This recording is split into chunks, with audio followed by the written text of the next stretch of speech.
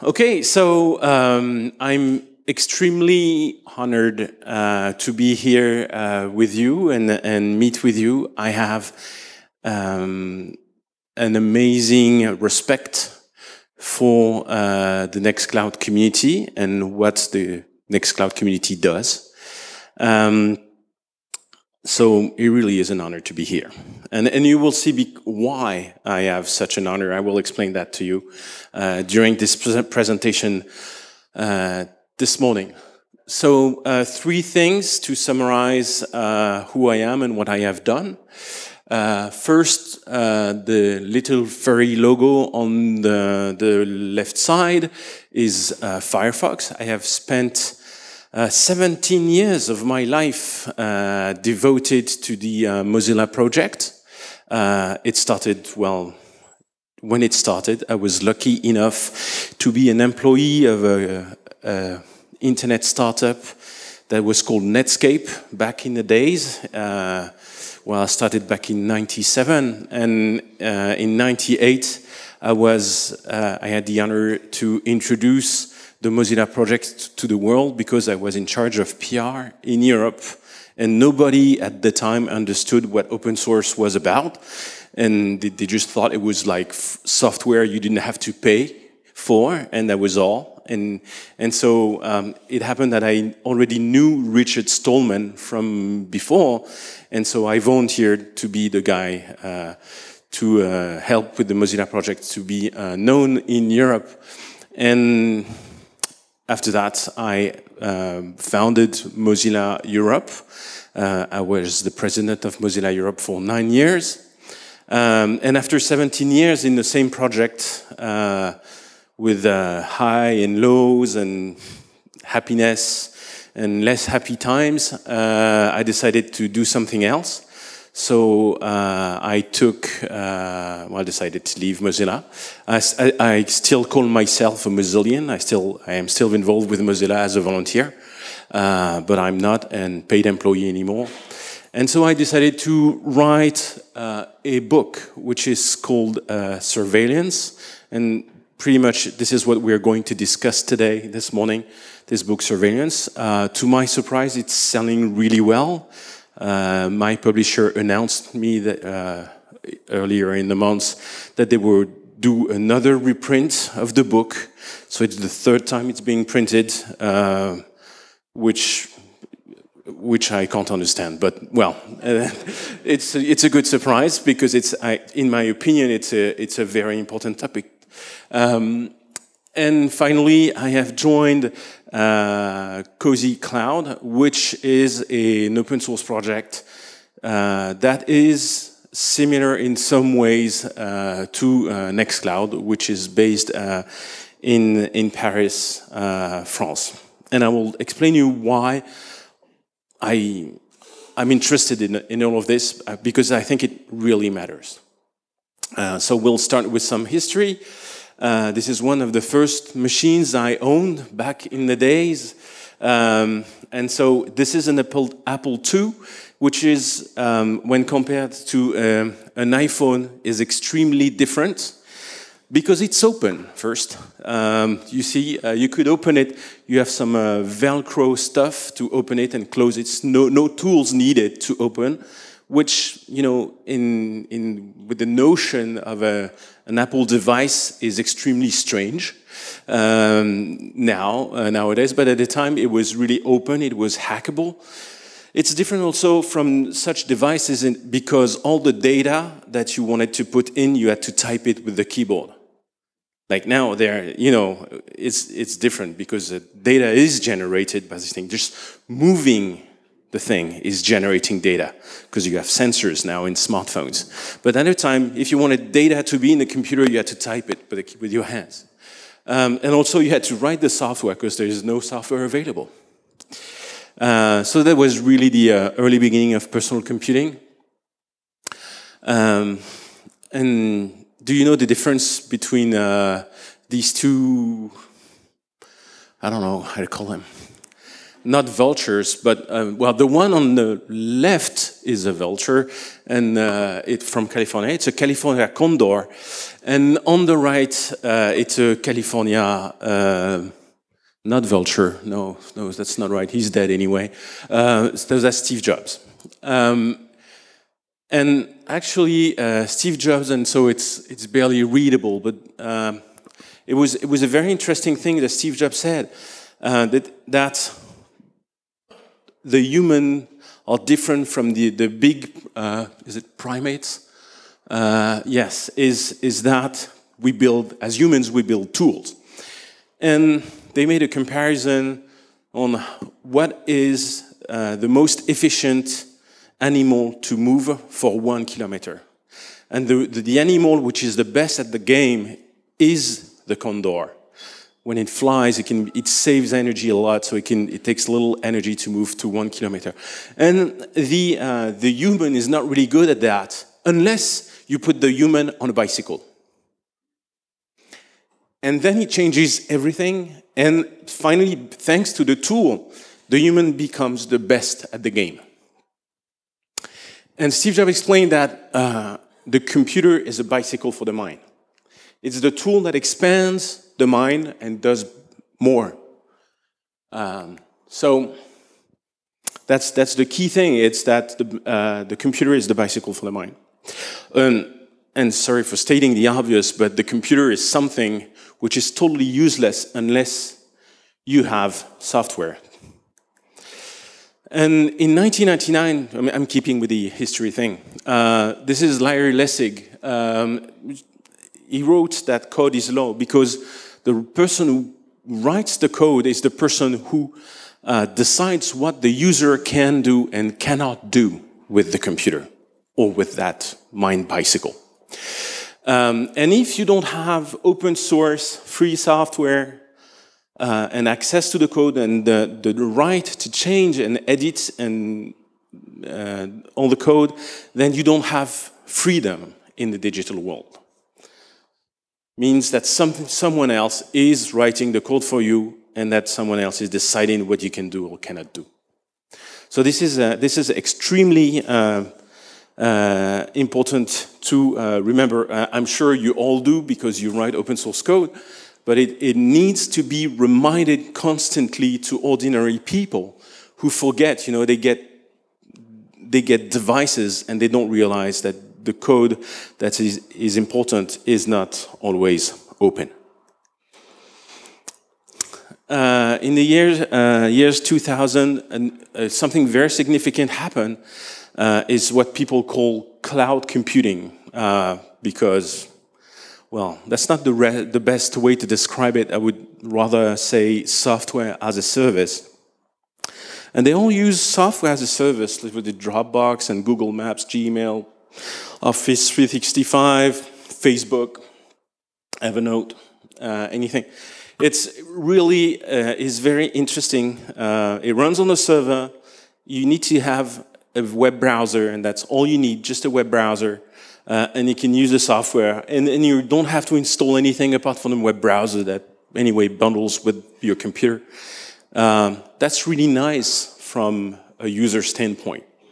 Now there is a significant issue with that, is with this, you don't have control over the software that you use.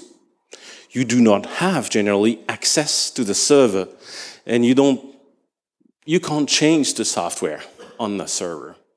Can you change Google Maps? No. Can you change Gmail? No. Can you prevent it from reading your email? No. That's the way it is, because you do not have control over the software that runs on the server. So that's a very significant issue. In 2007, something interesting happened. There was the birth of the smartphone, and I'm sorry, it looks like I'm a big fan of Steve Jobs, which is not the case, but anyway. So the smartphone is always connected. It's still a computer, but it's always connected unless you really need it. When you really need it, I don't know if you've seen that, but it always fails. But that, I don't know, maybe it's just me. the difference with the initial Apple II, apart from that, is it's full of sensors. This thing generates data like an Apple II, well, much more than an Apple II, because you can take picture with it. It has tons of sensors, a camera, microphone, accelerometer, compass, all of that. And it generates data and sends it to the internet. And you always have it with you, and it's always on. And these things sell more than PCs for 4 years now. Since 2013, smartphones are more popular than PCs. The PC is slowly dying, and the smartphone is still growing. It's growing not as fast as before, but still growing. And now, today, people use 3 kinds of computer. The PC, and not all people use a PC now. Smartphones and clouds. That's a fact of life. We all have 3 different kinds of computers. But there are a few things about the cloud that is not being said, and I think we need to say it to the world. The first one is it's a German slogan from the Free Software Europe. There is no cloud, just someone else's computer. Remember that. If you use the cloud, it's not your computer. You don't have control over it. And so someone decides what you can do or cannot do. I mean, Gmail would be totally fine if Google didn't read my email. Google Maps would be totally fine. It's a great piece of software if I could change it. Another thing is that many people think that data is the oil of the 21st century. That's what they have in mind, and so they do stuff. They come and pump the data, pump that digital oil directly from our pockets. So I'm sorry, the screenshot on the right is in French. It was on my Android phone back in the days when I used Android. And I wanted to use Facebook, and so I started installing Facebook. And this is the list of things this piece of software wants. And it's amazing. So let's review this history of apps and device, identity, my calendar. Why the fuck does it want access to my calendar? I mean, seriously, people. Why? And contacts. So this I know because it takes my contacts and uploads it immediately to Facebook. In order to create shadow accounts for future users. Position, GPS position. Why? But why does it want me to know where I am? He wants to read my text messages and know who I have called and access to all my files, photos, and movies.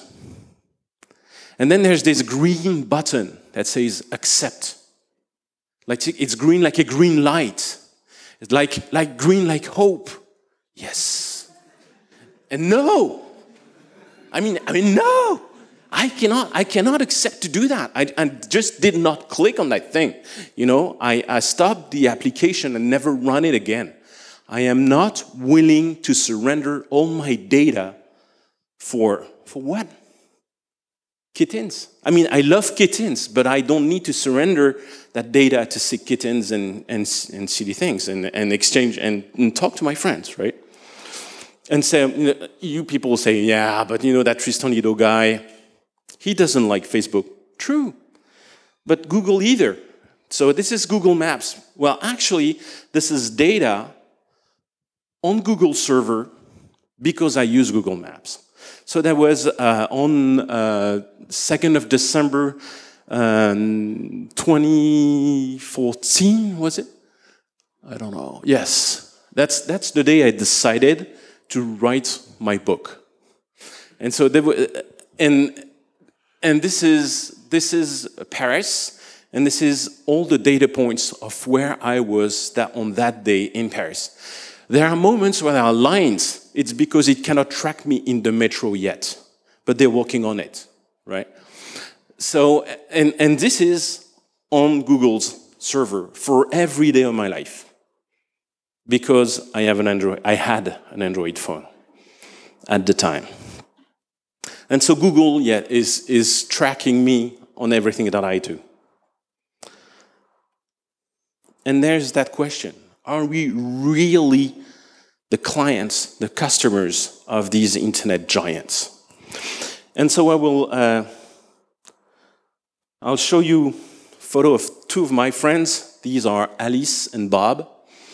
Alice is on the left, Bob is on the right. And they are really cool pigs. And Alice says to Bob, you know, Bob, I love this place. I love this place because the food is free. And Bob said, yeah, Alice, you're totally right. The food is free, the place is amazing, and you know what? The lodging is free. We can sleep here for free. This is so amazing. Until you realize that this is not a gift that the farmer is doing to pigs, right? It is not a gift. The pigs are going to end up in French or German sausage, right?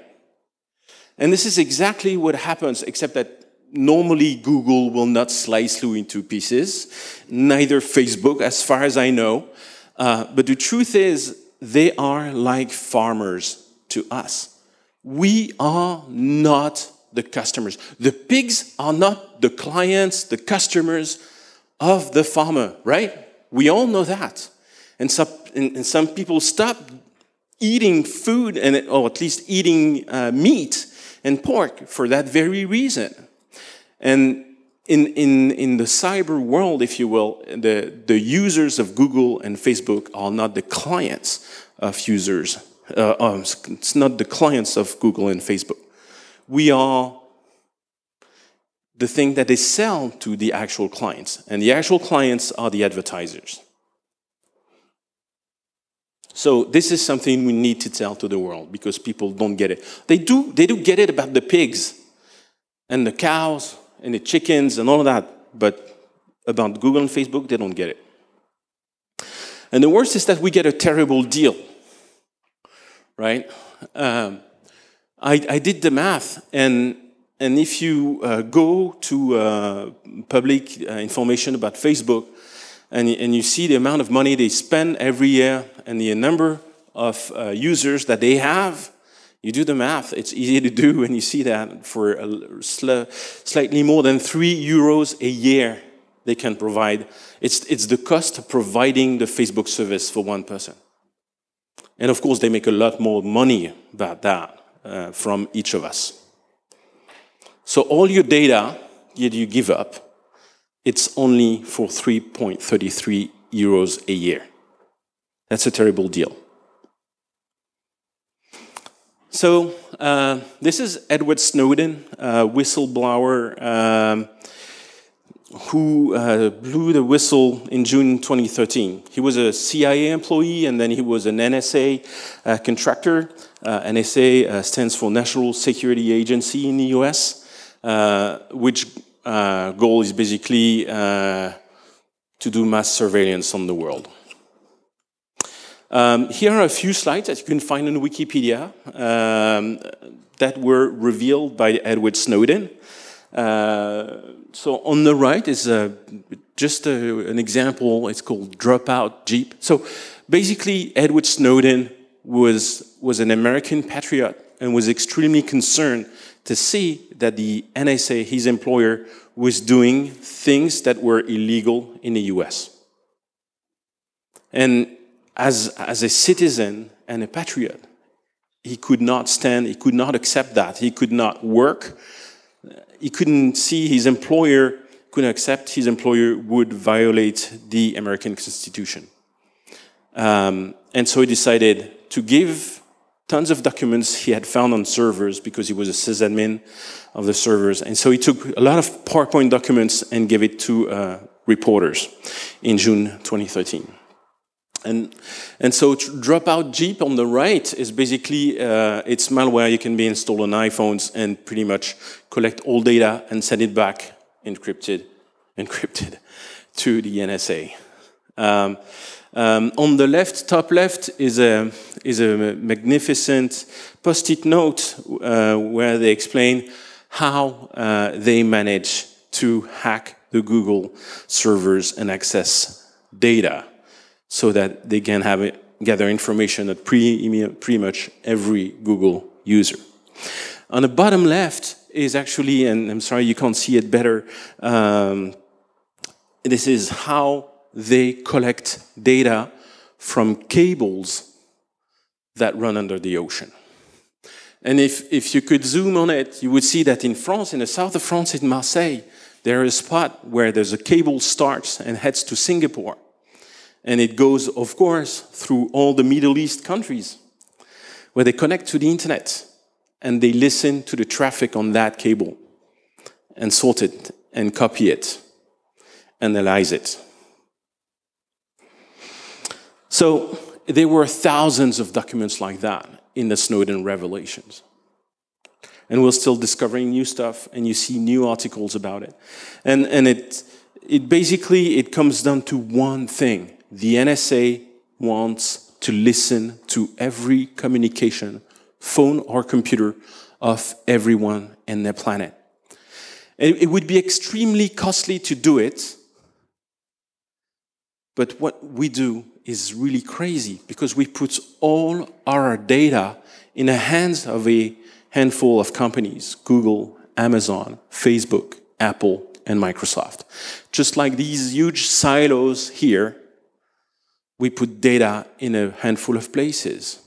And so we're making the NSA's work a lot easier by centralizing this. So in short, the Snowden revelation explains us that centralizing data is what makes mass surveillance economically possible.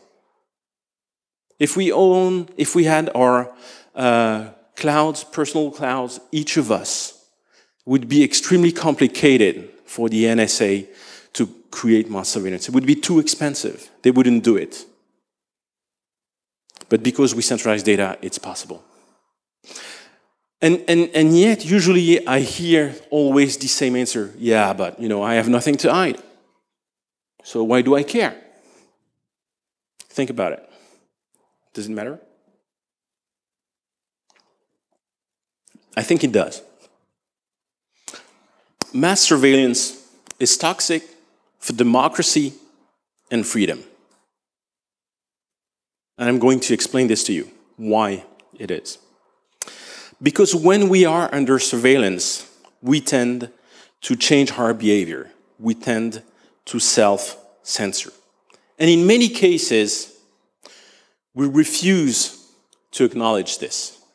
But we do. There was a very interesting study that shows that if you ask people if they change their behavior when they're under surveillance, and the more the people say, no, I do not, I really do not change my behavior, the more they do when you put them under surveillance. That's mind-boggling. So here's a concept called the panopticon that was studied by a couple of French philosophers. Foucault, in a great book, explained how, when under surveillance, we change our behavior. And this is a prison in Cuba. It's an old prison, so imagine it's a circle, and cells are around this, and in the center there is a tower. In the tower there's one guard or a couple of guards, and they are looking at the prisoners. And the thing is, because the windows are really small, you never know if you're being surveyed or not at one time.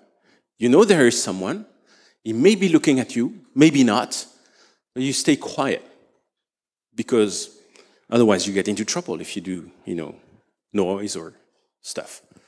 And the beauty is, the guard can go and, go to the restroom or get a sandwich, and you still behave correctly because you think you're under surveillance, even though you're not. So this is explained by a French philosopher, Foucault, and also Deleuze Gilles Deleuze, who basically explained that this notion of panopticon, the way that you can survey everyone from a single place, which has been applied it was invented actually by English philosophers back in the 19th century. They invented it for prisons, and they also invented factories, so they could survey workers, make sure they didn't steal stuff. And basically this panopticon thing, it's not to see without being seen, it is to impose specific behavior to a human group. Because if you know you are under surveillance, you tend to behave like you are expected to behave. And there is an example, a real case study about that.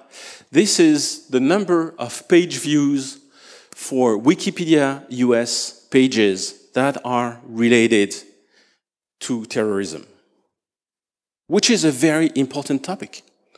We talk so much about terrorism, and you hear about it in the news, and you especially in the cable news, always the same thing. You know, you see pretty much nothing. You see cops, you see fire, you see dead bodies over and over. Very little room for thinking and explanation because they know nothing, they're just reporting as it happens. And so people go to Wikipedia to read about terrorism. And it's good. I mean, citizens could go and fetch information from Wikipedia about that. It is absolutely legal to go to Wikipedia, and I think it would be recommended to learn more about terrorism, to understand the issue, because it is so important in our society today. And so as you can see, over time, people go more and more and visit more and more these pages in Wikipedia about terrorism. And it's good. And it increases, as you see the black bar, it's getting more and more.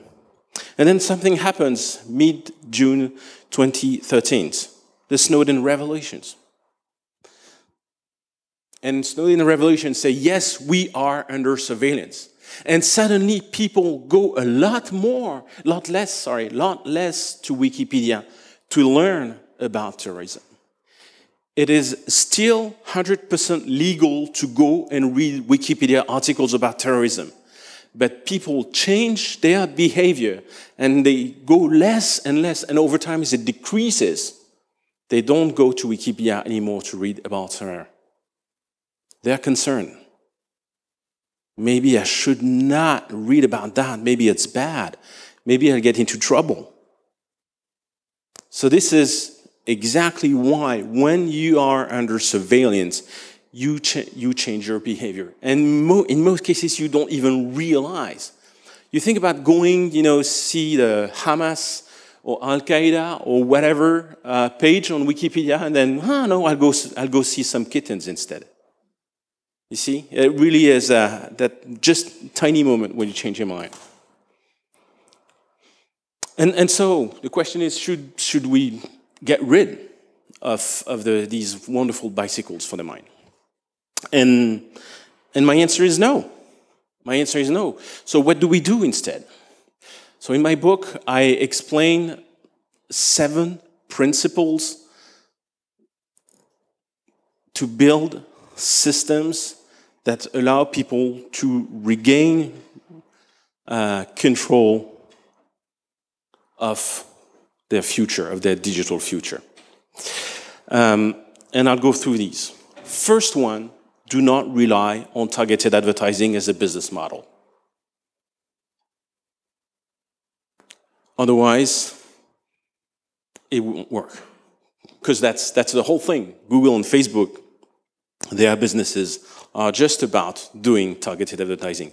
This is why they gather so much data. They want to know everything about you so that you always stay with them, and they can sell targeted advertising to advertisers about you. So do not use targeted advertising as a business model if you're building something.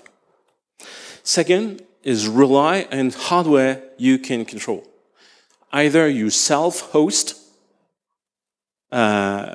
your computing and your cloud computing, or you delegate this to a third party you can trust and that you can pay, because the third party won't do it for free and they won't be able to rely on targeted advertising, principle number one. So you need to give hard cash to the people who run the hardware, buy the hardware and run the hardware. And also it's decentralized. It has to be decentralized. Otherwise, we're getting into the same issue as Google and Facebook. Number three, use free and open source software. Why? Because you have access to the source code, so you can audit it or have someone audit the code for you. It's transparent. You know what the code is doing, and it's adaptable. You can change it to fit your needs. You're not at the mercy of someone who decides for you what to do with the code. Number four is use encryption so that the data is safe when it travels from one point to the other and where it is stored. Number five, have a great user experience. When you build something, and I know you're working on that hard at Nextcloud, and you have a special designer that helps you building the apps, and that's really, really important, having a great user experience. People will not leave Google Drive for a terribly looking product. They want a nice experience. They want something that is nice and cool and pleasant. Number six, interoperability thanks to standards.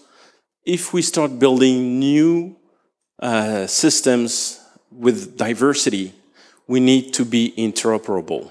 Otherwise, people will stick with Google Drive because, pretty much everyone needs to interface with Google Drive when they build a product. So you need to make sure we are being interoperable.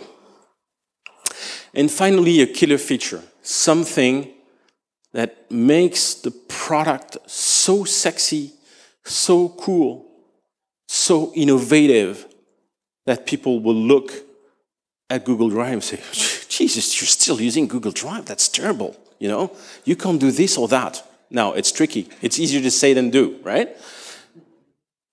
But we need to find something. And there are many different solutions. And this is something I'm going to discuss now. And this is a slide I have in pretty much all my presentation. It's not something I did today to please you guys. And actually, Nextcloud is always the top of my list, and Cozy is the last one, so they remember Cozy better. And so I list, different projects that do something which is in these 7 principles. Nextcloud being number one, Solid, which is led by no one else than Tim Berners-Lee, the inventor of the World Wide Web. It's an MIT project, very promising. There is a French-Belgian project called YUnoHost, which is also free software. It's a self-hosting solution. And Cozy Cloud, and a few others that are being created and then that are dead, because not everybody succeeds, and that's a fact of life. I will give you a few words about Cozy Cloud so that you understand better what it is. Just like Nextcloud, it enables you to sync all your devices. But what makes it very different, that we put a lot of focus on having connectors that allow you to import data from the various sources. All the brands that have information about you. Is it your energy provider? Is it your bank? Is it your shopping service? Is it LinkedIn, Amazon, whatever? And import that data on your personal cloud. Data that can be accessed from all your devices. And then we put apps that are data-oriented apps. Now that you have data in a single point, which is yours, under your control, what are you going to do? And this is where we need to be creative. What we do here is we enable brands to create apps that can interact with data locally without getting a copy. We do not allow them to get a copy of the data. But they can offer service that are tailored, customized for the user. So the difference is we're both open source and decentralized. One major difference is that Cozy is absolutely single user. So in this, we're not competing at all. It's a very strong differentiator. Cozy is not for groups, it's for individuals. You can have several individuals next to each other on the same machine. You can share files if you want between them, but basically you will see it's a single user, just like a smartphone is a single user device. And we also have ability to run third-party apps in Cozy. I'll do a very, very quick demo. I don't know how much time I have, I think. Not much? Okay, that's because we started really late. I'll go very quick for the demo. So, as I said, single user, you go to a specific URL, which is yours, and only yours. And so we don't ask you for a username. We just ask you for a password. If you have the password, you are the person. Just like on your smartphone, you type a code, and you're the person, because you have the device and you have the code. There you have the URL and you have the password, and so you can log in. And so this is a set of screenshots that I did yesterday. It's the current product, but it's not a live demo because I don't trust Wi-Fi in places like that. So it's a drive. Just like you imagine, you have folders, you have files. And you have a button on top right, which is apps, which is a list of apps that we are working on. And so I'm going to Cozy Photos. You have the photos, you have an album feature. And once you go into an album, you can also share it. I'm going to another app now. Which is the Cozy Collect app, which is the connectors application. So I have different categories of connectors. Here, this is the list of connectors to collect my phone bills. So I can pick if this is with French operators, but so I could import data from these mobile operators. I need to give to Cozy a username and password, and as you may see here, it says import your bills. It just imports your bills, but we'll see. This is the French electricity provider, and it's different here. You can import a lot more than just your bills. You can import your bills, your contracts, your consumption, your client profile, and your home information. And all the information, the files here, the bills are collected and put into a specific folder of your drive. So it's a lot easier to access your bills from your mobile operator, electricity provider, and such. And now we will go to the bank's application, where you can see, sorry, this one is not localized into English yet.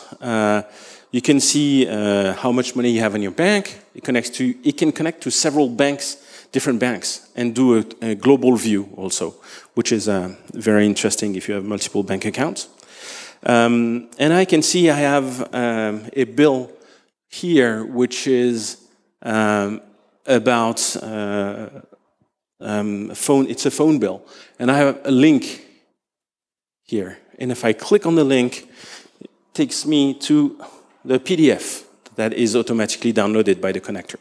So I can really access my data very quickly from my bank account to my bills. Another example, and this is very French-like, if I click on the health expense, it will take me to this application. And the French system for health reimbursement is very complicated.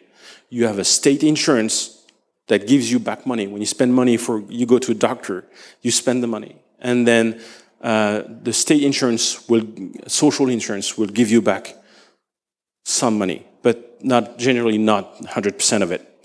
It will give you a share, just a share, and you get the money on your bank account.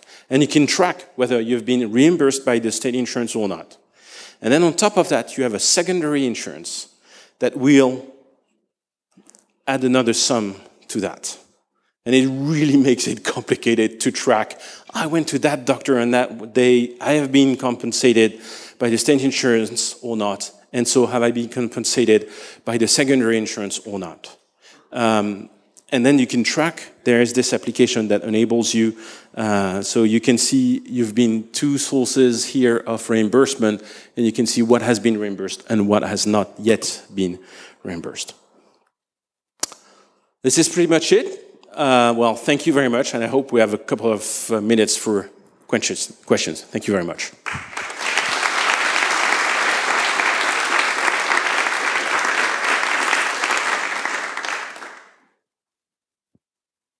Questions, Frank?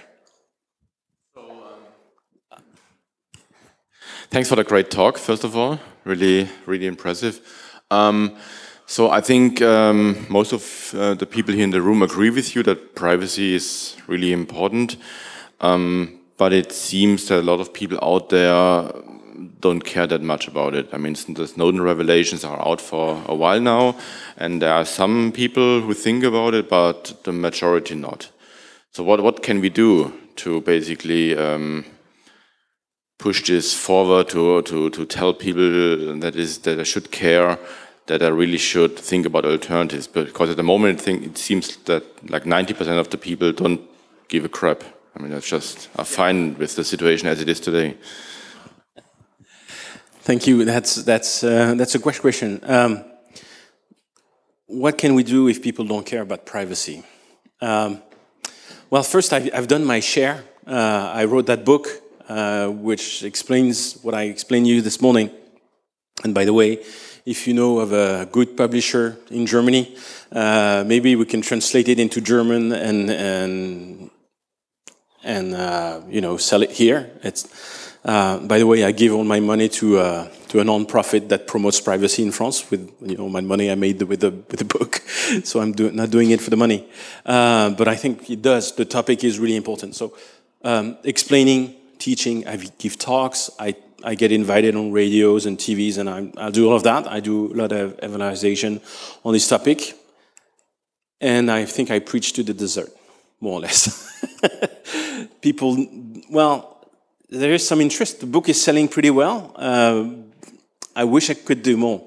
The second thing, and by writing the book, it's telling people, but also explaining to people that already understand, is giving them arguments about this, how to explain it to people that privacy matters. So you know it, you feel like privacy is important, but if you read about it, then you'll be better at explaining why it's important. So what I am doing, it's basically what I did with Firefox. I'm explaining Firefox I used to explain Firefox is really cool and you should use it because Internet Explorer is crap and all of that. And I would explain that to people, and they would explain that to others. And they would install Firefox on somebody else's machine, and stuff like that. The second thing we need to do is build great products. It's build alternative products that are really cool. And this is exactly what you guys are doing. Build a very good Nextcloud experience so that people will say, yeah, I love it. Data is on a server, Google's not reading our data and all of that. So building a great product is the second way of doing that. Because it's true, not so many people care about privacy, but they do care about good user experience. That it really works. You may remember how Google won over Yahoo and Alta Vista at the time. It was just better. And people didn't know about Google until someone came and say, oh, you should you should use Google because Yahoo and Alta Vista, they're such craps compared to Google. And so they started using Google search. And even before that, I vividly remember, what? You're still using Mosaic as a web browser? You should totally use Netscape, it's so much better. And then it was Internet Explorer, so much better. And then it went Firefox, so much better. And now Chrome is so much better. No, I'm just kidding. Okay, so no, building better products is the way to do. And by the way, Firefox is better, but you know that. You should try otherwise. Did I respond to your question? Yeah. I wish I had a magic button we could press, but I don't. Is there another question? Yes, I'm listening. I'll repeat the question.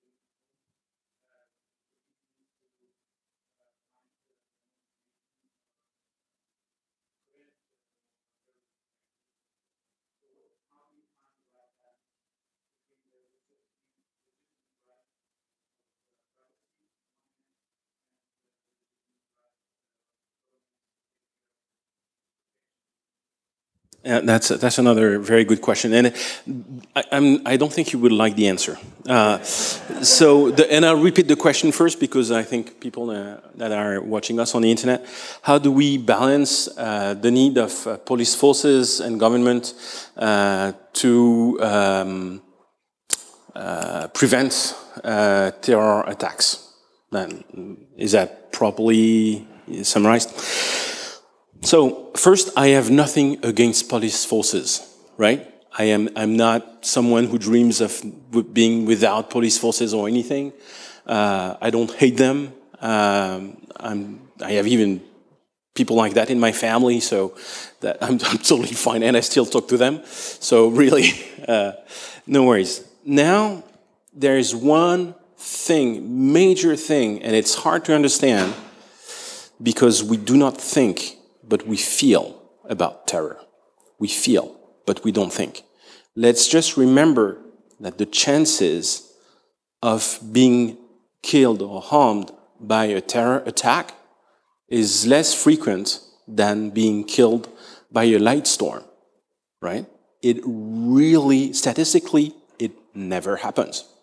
But when it does happen, we talk about it a lot. So it puts a big impression of us. And I hate terrorism. I think it's unacceptable. But the risk and the perception that we have are extremely different. The risk is very, very, very low. But this is what we talk about all day long in the news, right? And this is putting our society in a difficult situation. And that's, I would say, it's the beauty of terrorism. It works because it's scary. And it's more scary than effective. And actually, it's effective because it's scary. But it's not effective at killing people. Right? This is something which is not a very popular view, but it needs to be said. And then putting mass surveillance systems on society is actually helping terrorism winning. They hate our values, they hate what we do, the way we live, they hate our freedoms. And if we start reducing our freedoms because of them, they have been succeeding. And it's not something that we want. So I am totally okay with police forces having targeted surveillance about suspects. I don't think having mass surveillance is what is going to make the Western society a good society. So let's sure not to, we have an expression in French, let's not throw away the baby with the bathwater. we need to address terrorism issues, but we should not do mass surveillance because it's going to make all of us very unhappy. You have to remember that because we tend to self-censor under mass surveillance, means that the creative people, the people that want to change the world, they will not emerge. And the world will stay as it is. And I don't think the world is really great right now. I don't think the inegalities between people in society is good. And if we put mass surveillance in effect, dissidence will disappear. And dissidence is progress. That's it. Do we have a third question, or was I too scary? Yes.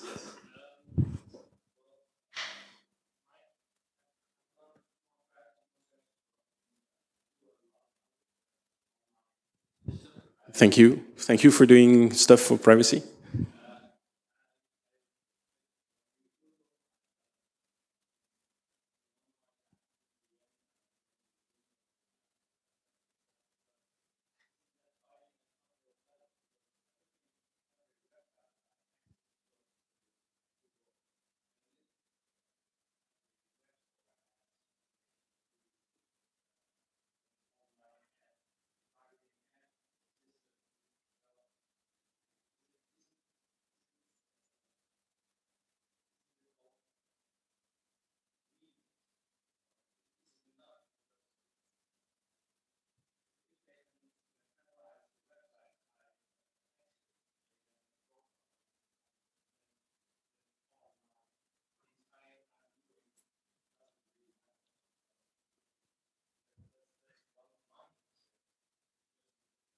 And so your question is have we lost? Yes.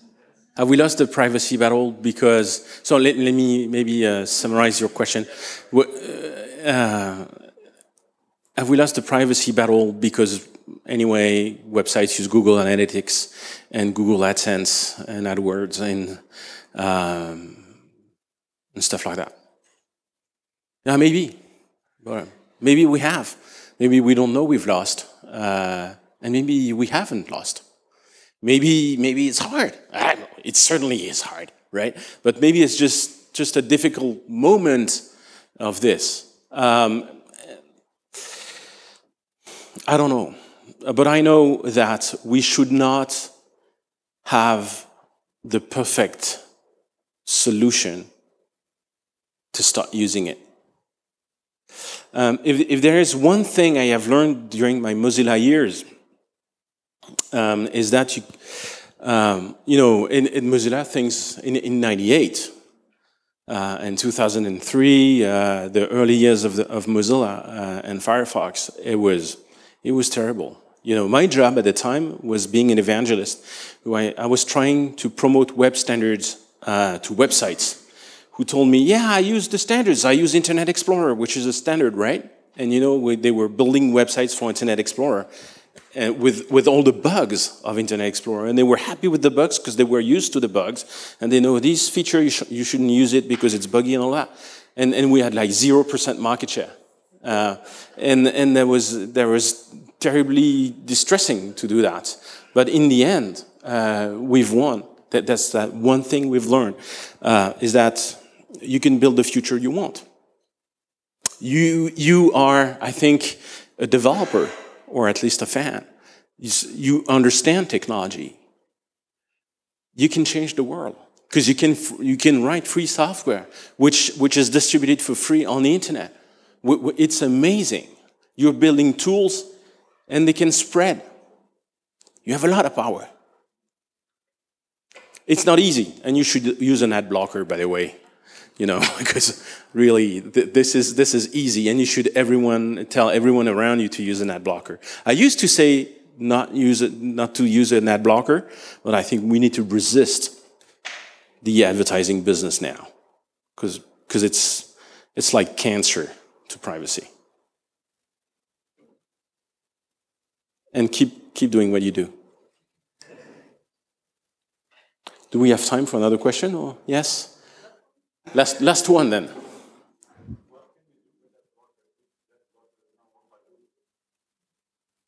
that again? What can we do with AdBlocker? One of the most used now is owned by Google. I don't know. I use Firefox, which last time I checked was not owned by Google. I use uBlock Origin, which is free software. And if you use Firefox and uBlock Origin, you're a lot safer than pretty much anyone else. You can try